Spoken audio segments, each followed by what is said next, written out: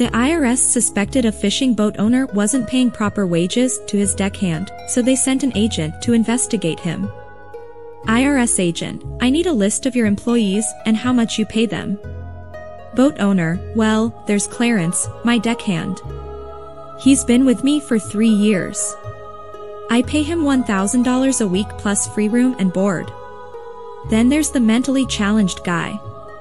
He works about 18 hours every day and does about 90% of the work around here. He makes about $30 per week, pays his own room and board, and I buy him a bottle of Bacardi rum and a dozen Budweisers every Saturday night so he can cope with life. He also gets to sleep with my wife occasionally. IRS agent, that's the guy I want to talk to, the mentally challenged one. Boat owner, that would be me. What would you like to know? My wife sat me down and said, if I ever die, I don't want you to live out your days lonely. I tried to push it aside. Oh no. Honey, don't worry, that won't happen. She persisted, look, I mean it. I want you to move on, to find someone else, and to be happy.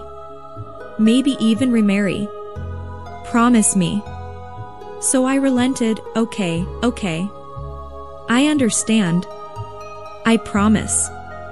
Then she added, oh, but please don't let her wear my clothes. So I said, oh, don't worry, she is not your size. It is my first time in court, and I heard the judge shouting, order.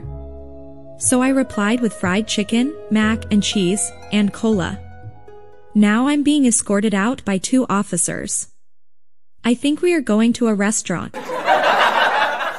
Did that joke tickle your funny bone? If you enjoyed the laughter, hit the subscribe button for more hilarious moments.